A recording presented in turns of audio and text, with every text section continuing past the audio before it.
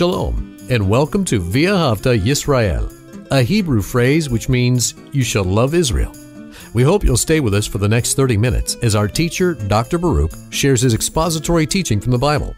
Dr. Baruch is the senior lecturer at the Zera Avraham Institute based in Israel. Although all courses are taught in Hebrew at the Institute, Dr. Baruch is pleased to share this weekly address in English. To find out more about our work in Israel, please visit us on the web at LoveIsrael.org. That's one word, LoveIsrael.org. Now, here's Baruch with today's lesson. How would you describe yourself spiritually? Would you say that you have a high degree of interest in spiritual matters, spiritual issues? Are you someone who is passionate about the things of God? If you are going to be someone who shows a commitment to truth. But what about one who is indifferent, uninterested in spiritual things? Such a person God is speaking to in this chapter of Isaiah. So with that said, take out your Bible and look with me to the book of Isaiah and chapter 29. Now, if we were to describe the people of Israel at this moment in the message that Isaiah has for the people in his day, it would be a message against spiritual indifference, being uninterested and unwilling to encounter the truth of God. Why? Because they do not want to change. So let's begin Isaiah 29 and verse 1. Notice what he says. He writes, Hoi, Ariel. Now, hoi is a Hebrew word that says, in its current condition, it is heading for disaster. That God's judgment is upon the horizon.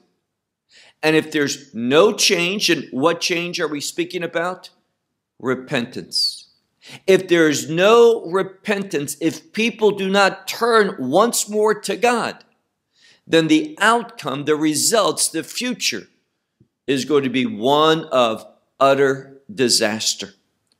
And we have to ask ourselves daily, does that describe me? Am I passionate? Am I committed? Am I doing the things that relate to God's will? Am I under and recognizing God's authority in my life? Am I studying and applying the truth of God to my situations, using His Word as the source of discernment for every aspect, every nuance of my life? I bring it under the will and the truth of God. If that doesn't describe you, if you are spiritually indifferent, then Isaiah has a lot of words to share with you in this chapter. So we begin with the phrase, Woe, Ariel. Now, Ariel, most scholars see this referring to a nickname, so to speak, for Jerusalem. But the rabbinical scholars, Ariel, from a tradition of Judaism, speaks about the altar at the temple of God. That God is looking at the altar and specifically what is done there. The offerings, the sacrifices that are made. And looking at the hearts of those who bring them, those who work there, and what in fact is offered up to Him. And this is how God responds. Not by, as we'll see, simply what the people say, but what their worship, what their offering, what their sacrifices say about them and their understanding, their commitment, their interests in God. And in this chapter, these things do not speak well for the people of Israel. So he says, Woe to Ariel. Ariel, and then it has a phrase, the city that David camped in. And this is simply a synonym for David dwelling there. So we know we're speaking about Jerusalem. We know we're speaking about the place where David established the kingdom. And in other words, the fact that David is used here, that name speaks about a passage that has kingdom implications. And it begins not in a good way. That phrase, woe, as we've learned, how awful the future is going to be if there's not a change. Look at the second half of verse 1. We read, they add year unto year. And what that is saying to us is, year comes, year goes, but there's not any change in the people. They're not growing, they're not maturing, they're not growing in their knowledge of God. Their life does not reflect the passage of time. So again, we need to make this personal to each of us. As I grow older, as the years pass by, is there spiritual change in my life? Am I growing in my understanding of spiritual truth? Am I maturing in behavior? Am I becoming more useful, more committed, more effective in serving God? Here, there is no change. And then it ends by the statement, Chagim Yinkofu.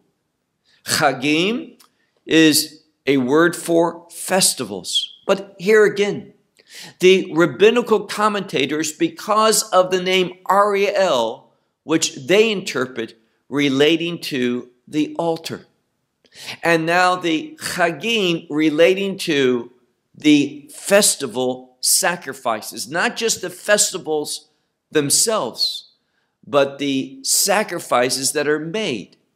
And this word, literally, according to commentators like Rashi and others, it speaks about the festivals being cut off, being brought to an end, not continuing.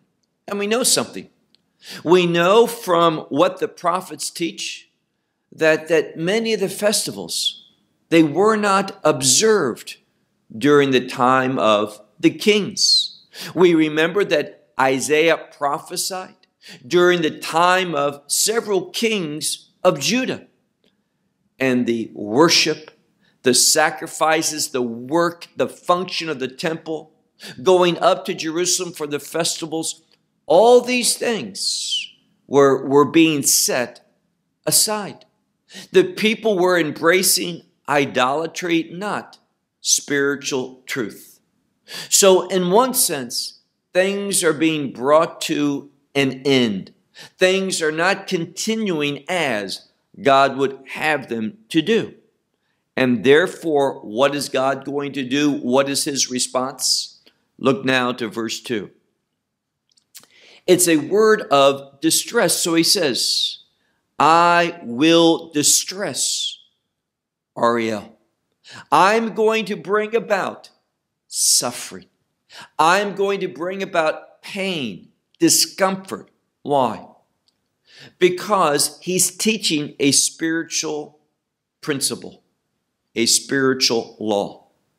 When you are spiritually indifferent, that indifference, that lack of commitment, that uninterest in the truth of God is going to bring about, it's a spiritual law. No different that if you jump off a ladder, you're going to fall. These are laws. They happen because of the condition we're in nature. Well, in the same way that there are natural laws like gravity, there are also spiritual laws. And this is what he's going to share with us primarily in this first half of chapter 29. That there's spiritual laws, and because of how the people of God, his so-called covenant people, their indifference, their lack of interest in the truth of God, their unwillingness to behave in a way that shows a proper commitment to God. All of this is going to bring about a disastrous outcome. They are going to encounter the punishment of God. They are going to begin to suffer, experience pain both emotionally, physically, and spiritually. The enemy, when we are spiritually indifferent, we are empowering the enemy. So God says, I will bring distress to Ariel. And there shall be, and we have two words for mourning, that there will be utterly a feeling of grief and sorrow that comes about because of death. So when we are spiritually indifferent, we are inviting death, not just spiritual death, but physical death. These spiritual laws, they just don't have spiritual implications, but implications in regard to every aspect of our being. So being dead spiritually will bring about physical death. Things will begin to die. So he says in the second half of verse 2, and there shall be utterly mourning, and it shall be to me as Ariel, meaning this. Ariel is a word that describes the worship that took place specifically, primarily at the altar. And the people, they were not acting in obedience. And therefore, because of their disobedience, because of their unwillingness to serve God, God was displeased by that. And therefore he says, as I am being displeased with you, you are going to experience displeasure. He is going to bring upon them the feelings he has for his people. They are going to know them by God's judgment, God's response to them. Verse 3. And I will encamp, and the word here probably means on the side, meaning that God is going to do something. He's going to box the people in. There's not going to be, in other words, an easy escape. You're not going to avoid this. What God is saying is going to take place. And think of it this way. There are spiritual laws, and the violators of these laws are not going to escape their consequences. That's what he's saying. God is going to encamp. He's going to be present in every location. And he says, I will set siege against you. And the next word is basically building first. Some Bibles will say a tower, but it's probably better for that which is established, and this is a siege mound. So he's going to begin to lay the foundation for the city to be laid sieged against. Now, why is this important? Because this is what the people would dread. Having the city being set a siege against her, it brings about distress that is slow in coming, and it simply gets worse and worse. And there's really no outcome other than to go out and fight. And the reason why they didn't go out and fight and the siege wall was laid was because they understood that they were inferior, that the enemy's armies were stronger than them. They were going alone. They did not have God's blessing. So he writes here in verse 3, I am going to encamp basically on every side against you. And I will lay siege against you. And then he speaks about this siege mound being set. And I will raise up against you a siege. So the people are going to experience a long, a painful, and a fearful experience from God. Why? This is what spiritual indifference brings about. This is when we are careless with the things of God. Again, the whole passage that we're going to be looking at speaks about Israel and what they're offering up to God, their worship unto Him. And they're casual. They are irregular with it. They are sometimes missing out entirely. They're not interested in worship. And therefore, they're going to experience the outcome of such casualness in regard to the worship of God. Verse 4. He says here, you will be made low. Now, this is a word for bringing and causing one to be humiliated publicly. God is going to show visibly, publicly, His displeasure with the people. They are going to be spiritually humiliated, and it's going to have physical implications. And it says, you will be brought down to the ground, and from the ground you're going to speak. And from the depths you are going to be made low, your words. So he says, you're going to be put down very low. And this is where you're going to speak from. He's going to knock them down from their self-exalted positions. And many here interpret this to mean that they have exalted themselves financially, that they are enjoying prosperity. And this prosperity has turned them away from the spiritual.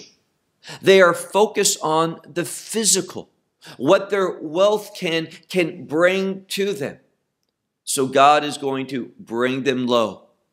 Being low speaks of humility, as we spoke of, but it also speaks of emptiness.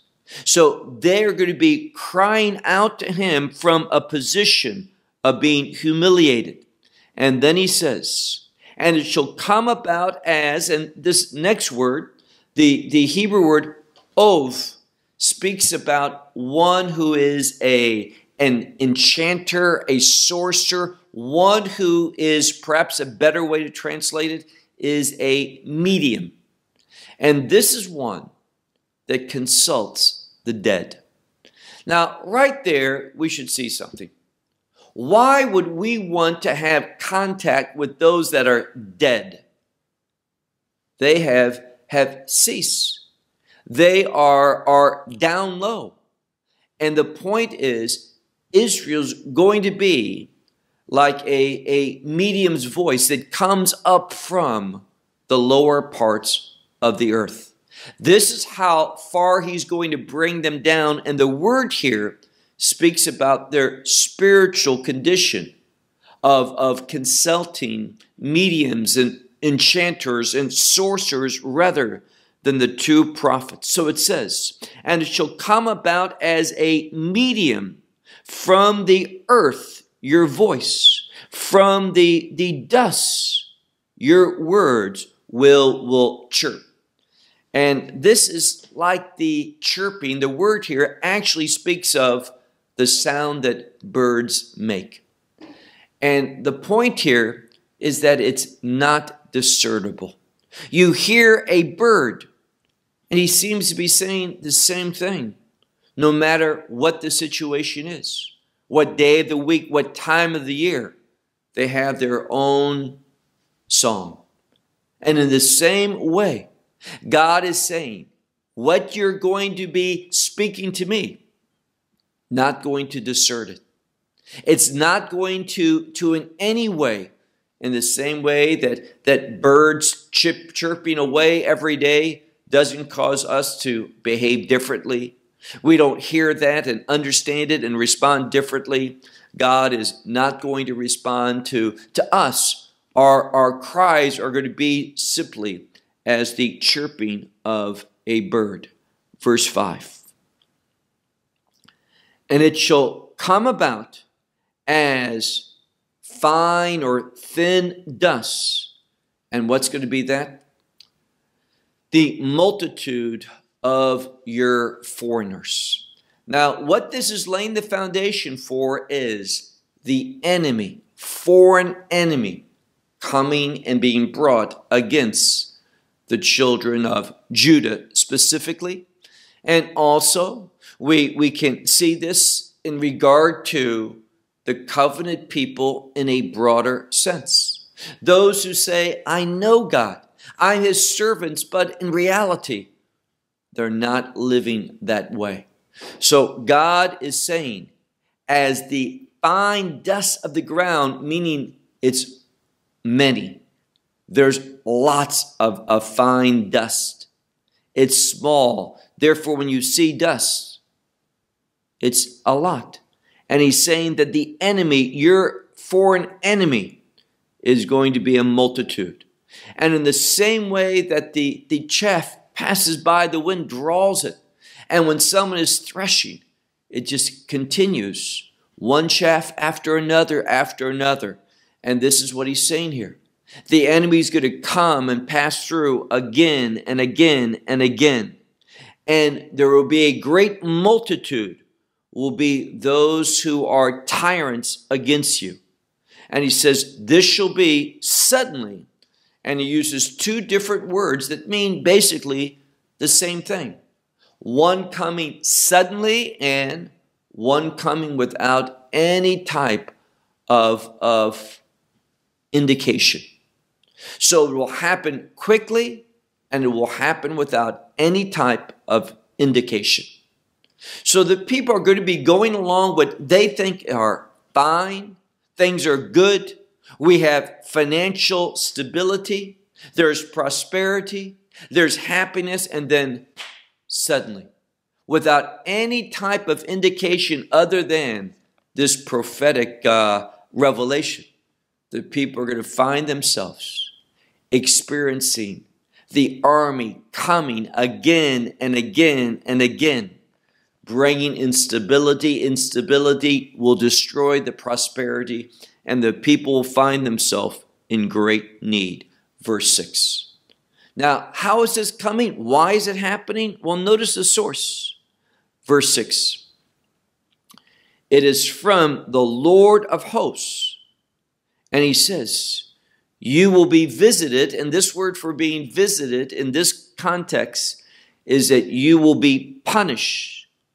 And this punishment is going to come in a very visible, a very discernible manner. He says, like the thunder, like an earthquake, like the great sound of a storm or a hurricane.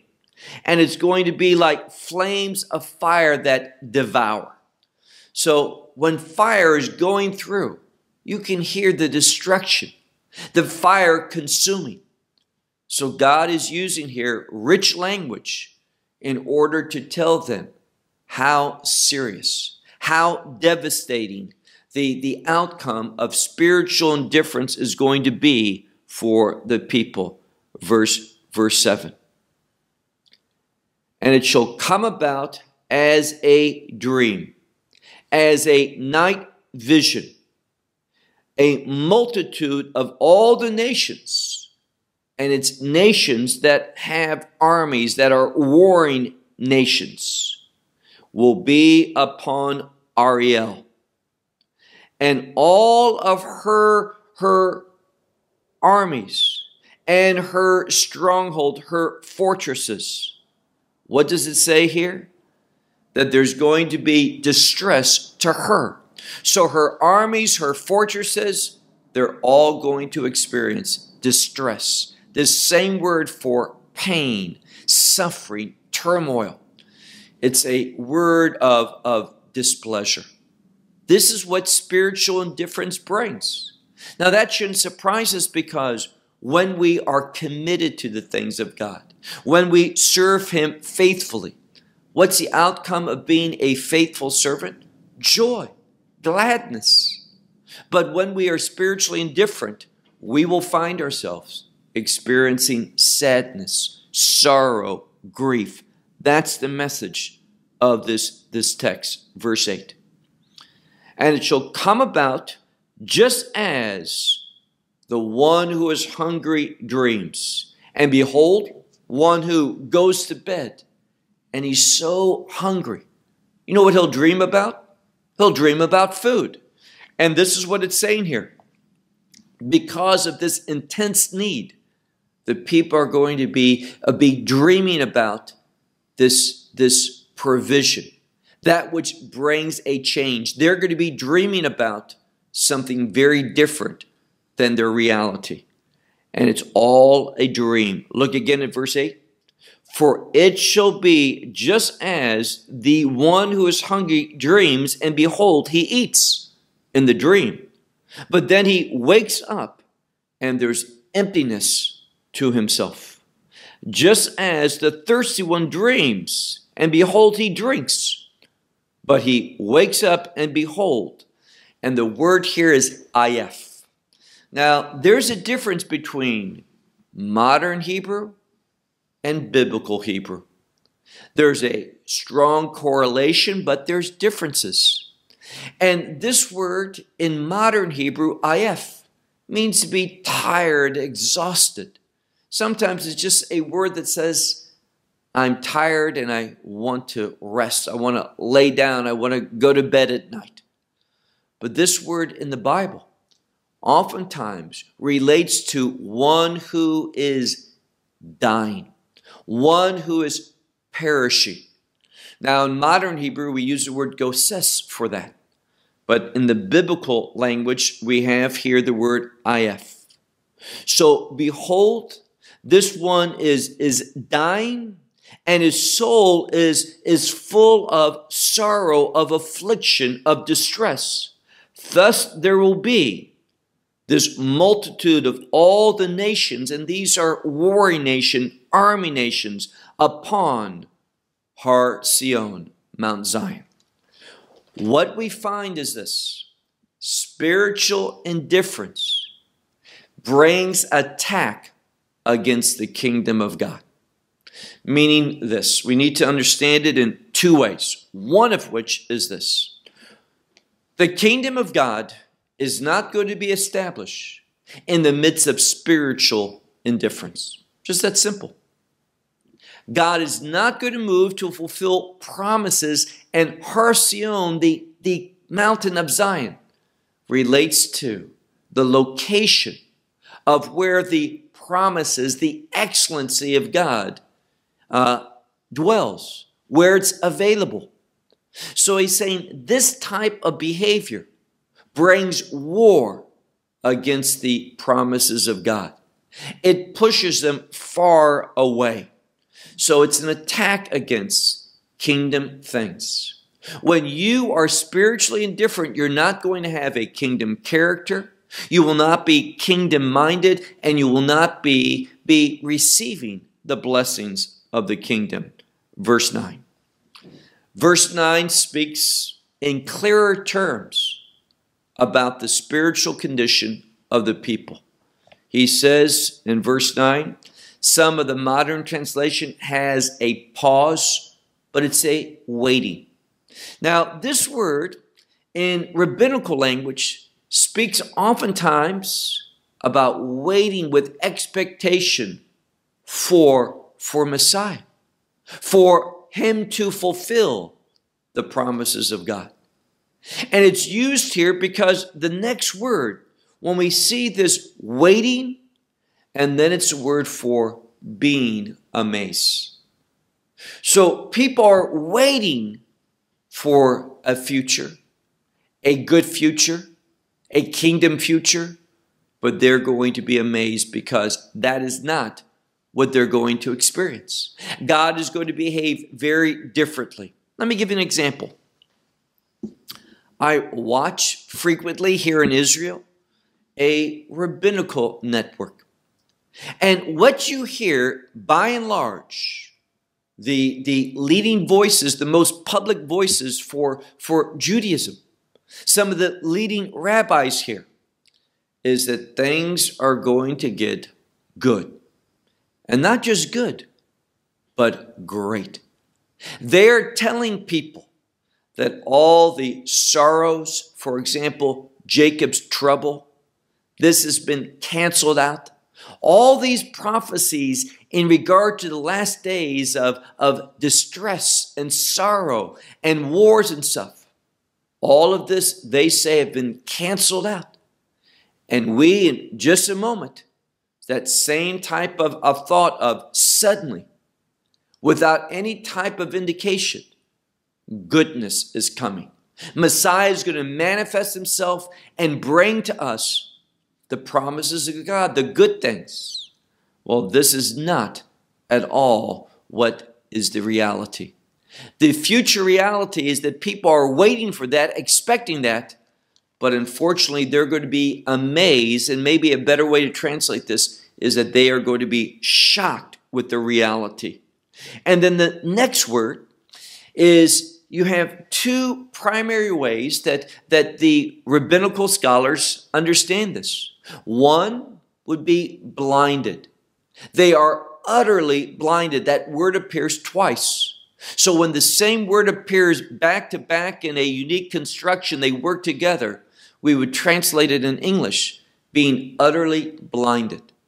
But others point out that it's not a word for necessarily being blinded. There's other indications where it has to do with screaming out, crying out. So we could translate it this way. The people are going to be waiting with an expectation, but that expectation is not going to be fulfilled. They are going to be shocked at the reality. And they are going to be crying out, screaming out. And the other interpretation is that they were blinded to the things. Then we read, they were drunk, but not drunk with wine.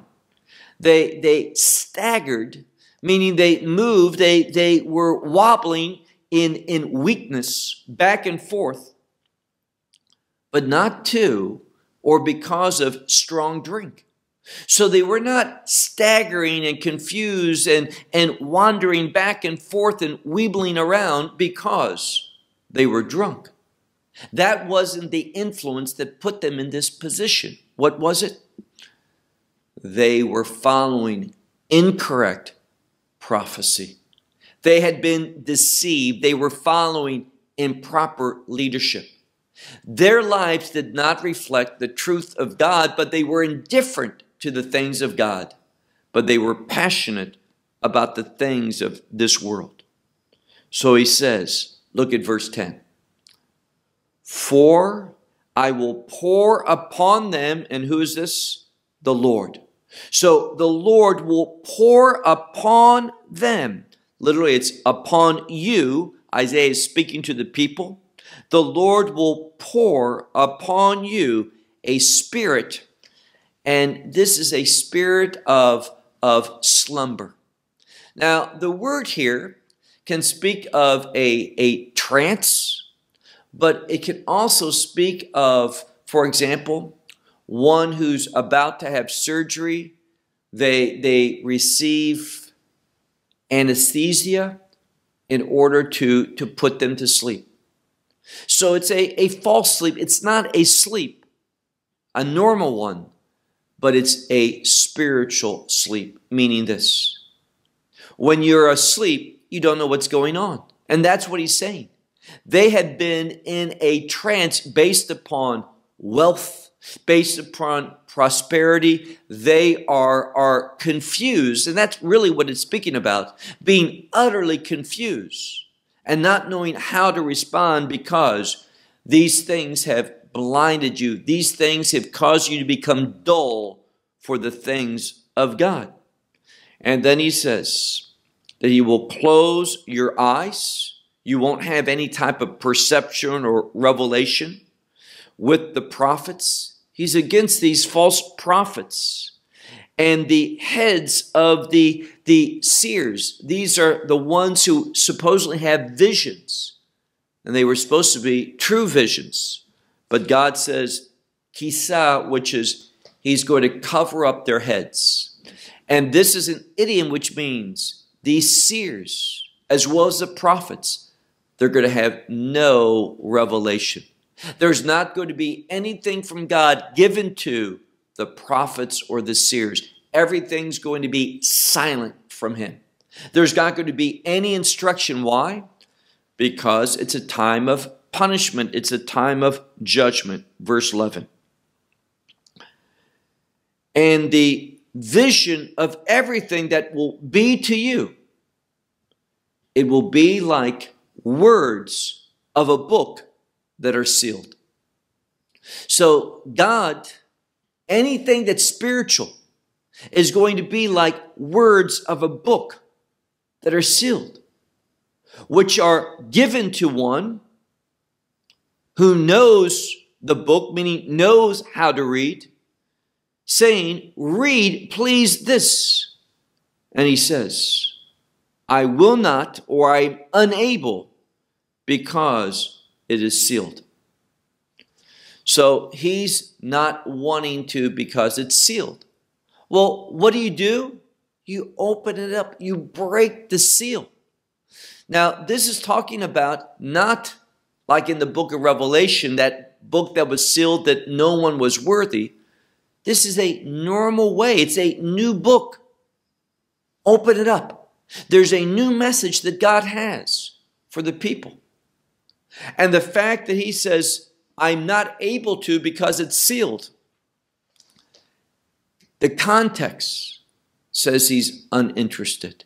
He's unwilling. He's not willing to do the normal, which is to break the seal. You would do that if you're interested in what's in the book. Look now to verse 12. And the book is given to one who does not know, and the implication is the book how to read, saying, read, please, this.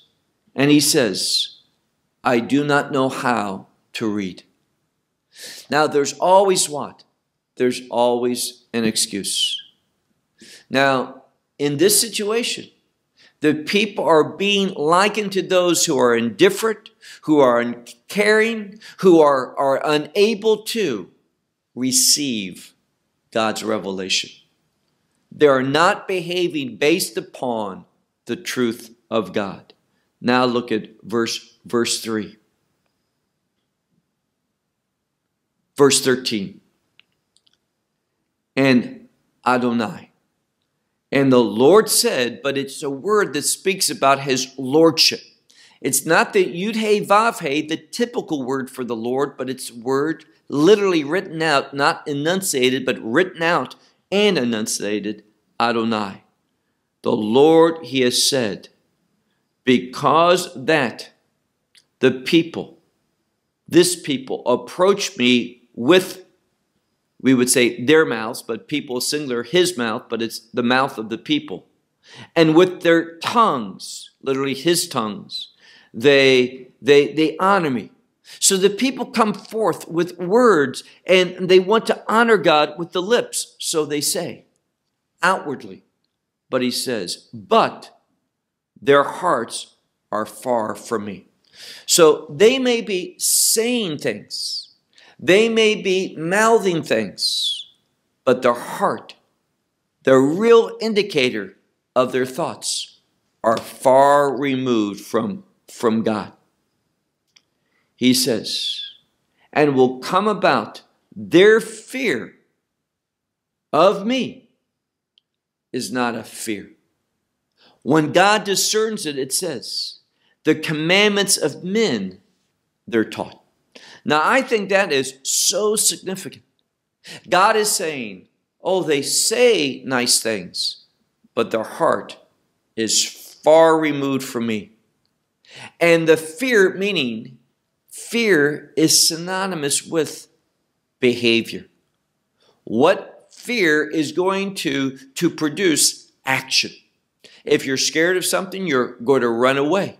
If you see something as a threat, you may fight, but there's going to be a response.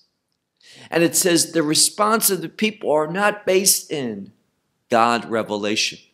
No, their commandment, their way of behaving is based upon the commandments that men have taught them, not God. And this is going to lay the foundation of what such behavior brings about and what God is going to do, a faithful God, to bring about that change that must be in order that the promises of God, the will of God, ultimately will be fulfilled. But once more, it's only going to be fulfilled for that remnant. Most of the people are going to remain indifferent, unrepentant, and not interested in God's revelation. Only that remnant is going to learn. They are going to experience this sorrow, this affliction, this punishment, and it's going to move them to acknowledge their sin, to change their indifference, and move towards commitment. And that remnant is going to see God renewing by means of redemption His covenantal relationship, His kingdom promises, and His will. Ultimately, this remnant will know. Will you be in that remnant or not? Shalom from Israel. Well, we hope you will benefit from today's message and share it with others. Please plan to join us each week at this time and on this channel for our broadcast of LoveIsrael.org. Again, to find out more about us, please visit our website, LoveIsrael.org. There you will find articles and numerous other lectures by Baruch.